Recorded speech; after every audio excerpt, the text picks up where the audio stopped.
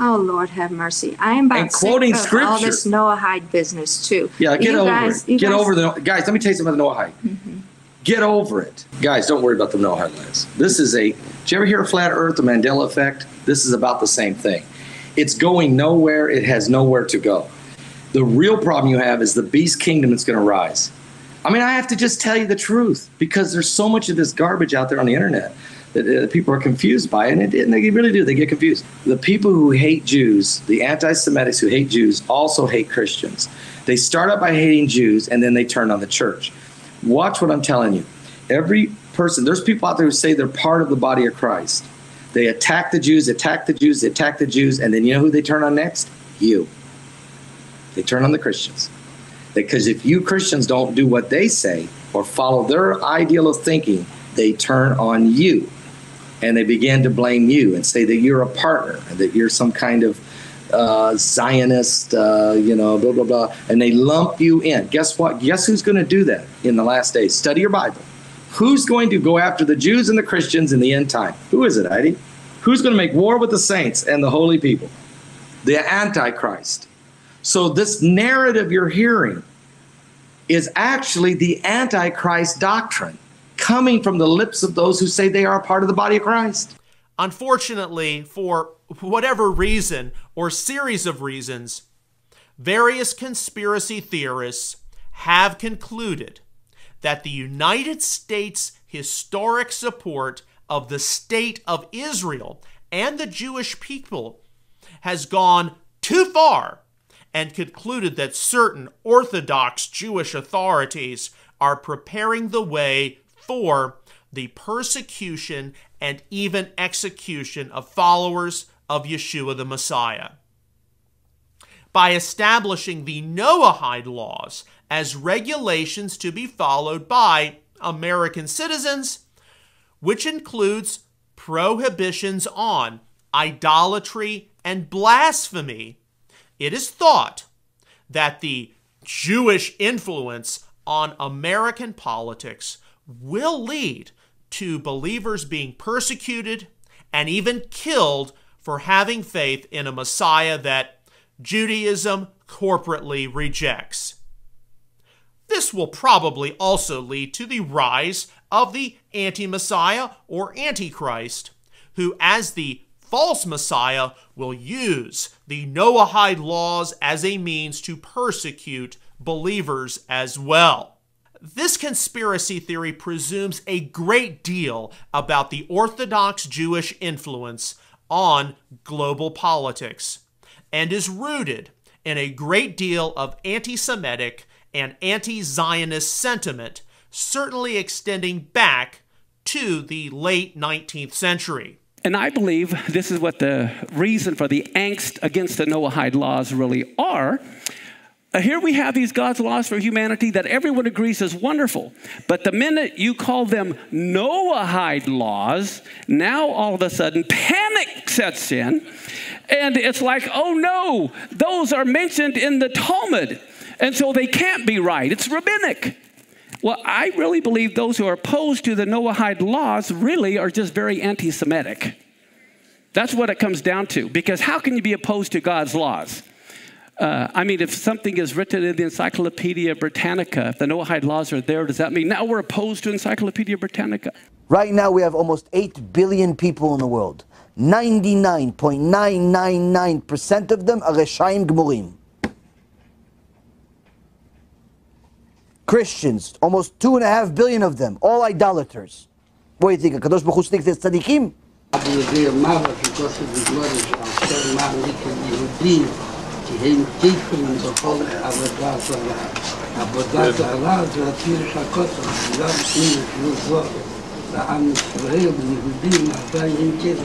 Someone who has, if he keeps the 7 laws of Bnei Noach. The Noahide laws. Do you see Jews and non-Jews as the same? כאילו שווה ערך. No. Okay, explain. I see Jews as the chosen nation. Okay. They were chosen by Hashem. Does it make Jews better? Makes Jews different. Okay. Righteous Gentiles have a place in heaven, yes or no? Yes, 100%. So they have a place in heaven, right? For sure. And is there a difference to someone who's Christian or Muslim, or does it matter what kind of Gentile they are? No, if they're doing what they're supposed to do in their role of like helping to fix the world and understanding that the Jewish nation has an important part in doing that, and people who are just keeping the 7 Noahide laws, what are we talking about? Okay, so people who save Jews, obviously I assume you're gonna say yes. Let's just take people, no, they didn't save Jews, they're just nice, good people. They have, well, why did God give us the 7 Noahide laws? Nice, good people who are keeping 7 Noahide laws, or yeah, I mean like good people. Sure. Will they just go to heaven? Why not? What about atheists? Throwing atheists, that in. Would atheists go to heaven? Yeah. So depending on how do they conduct their lives? Somebody who's an atheist that hadn't known better, hadn't known that. An atheist that keeps the 7 Noahide laws. Yeah. An atheist that keeps the 7 Noahide laws. That's interesting because one of those laws is to believe in God and to believe in the Jewish people as the chosen nation, and to believe in the Jewish people as the chosen nation. How does the Torah view non-Jews? Does the Torah view non-Jews as inferior to Jews? Well, we are the chosen people. We are racist. We are racist. We are racist. Meaning that we know God chose us to be His people. We know that non-Jews were created for a purpose. They're God's creations, and they have their place in the world. Every person in the world has to keep the 7 Noahide laws. Every person in the world has to think why he was put in the world and explore the reason he's here. Think why he was put in the world and explore the reason he's here. What, if there's a God, if there is a God, what does he expect from us?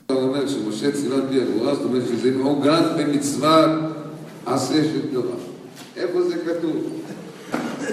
קראנו לא מזמן, בפרשת שופטים, כי תקרא אל עיר להילחם עליה, וקראת אליה לשלום. מה זה השלום?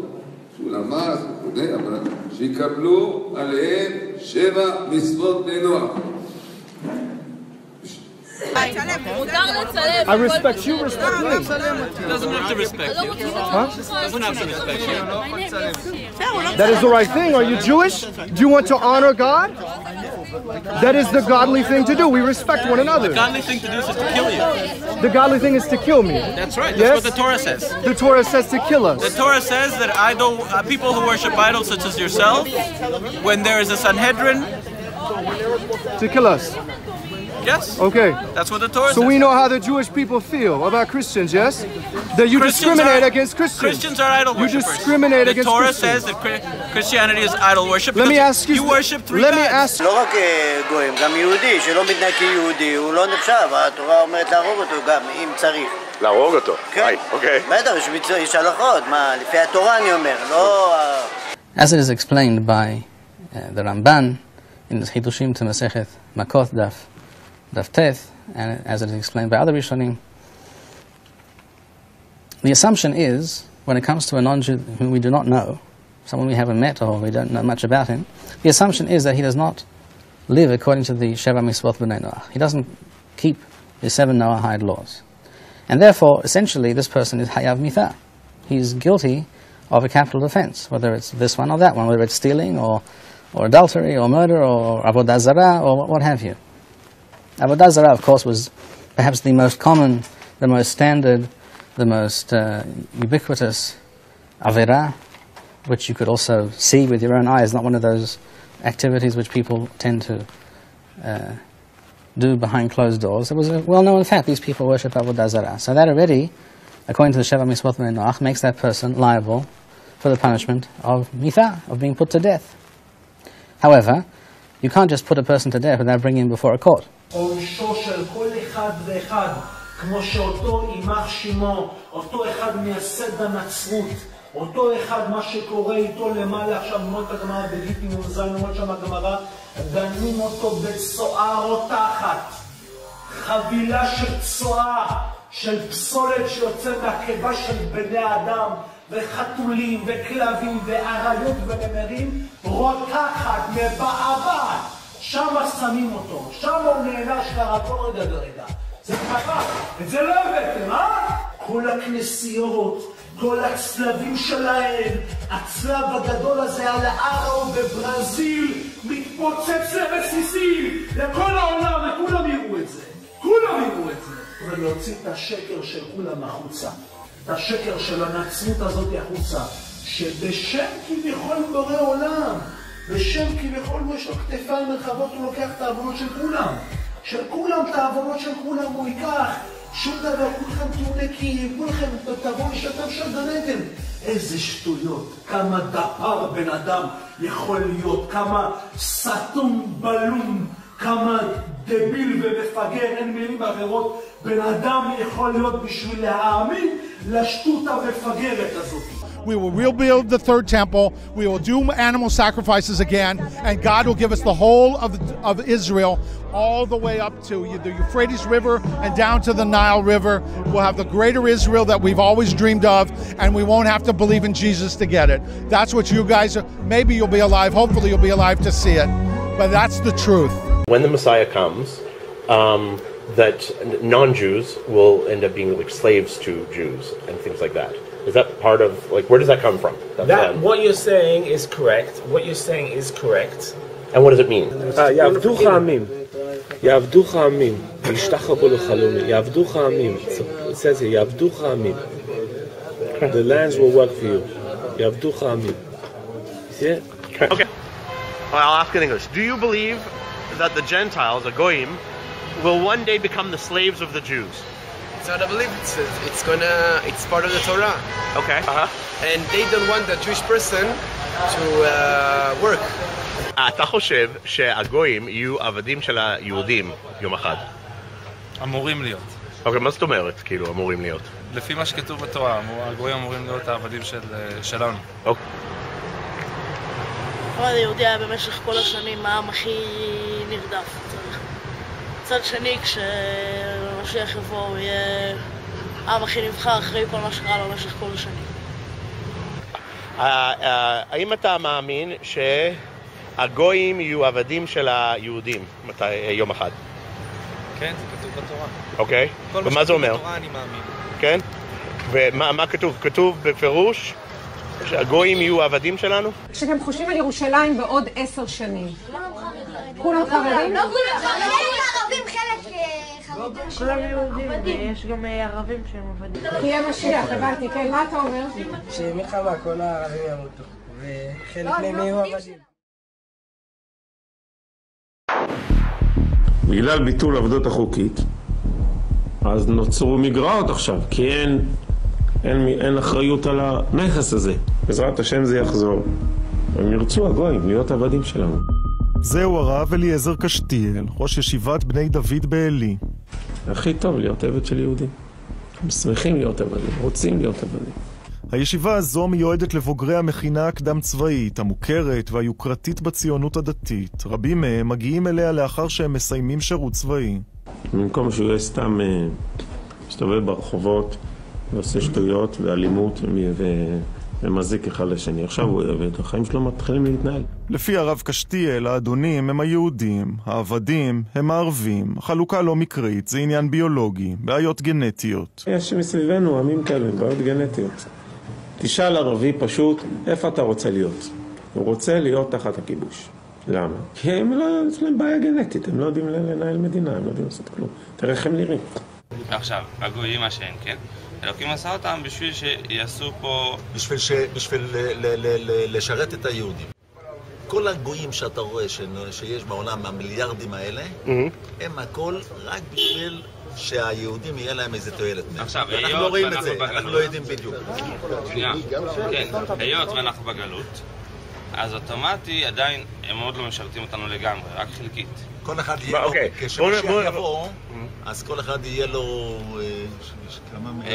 אלפים עבדים, 2,800 עבדים. בינתיים, המשיח לא כאן, אז איך הם משרתים אותנו? הם בונים לנו רכבים, בסדר, לא יודעים. דירות, בניינים, חשמל, למי הם בונים את זה? לנו. משרתים את היהודים.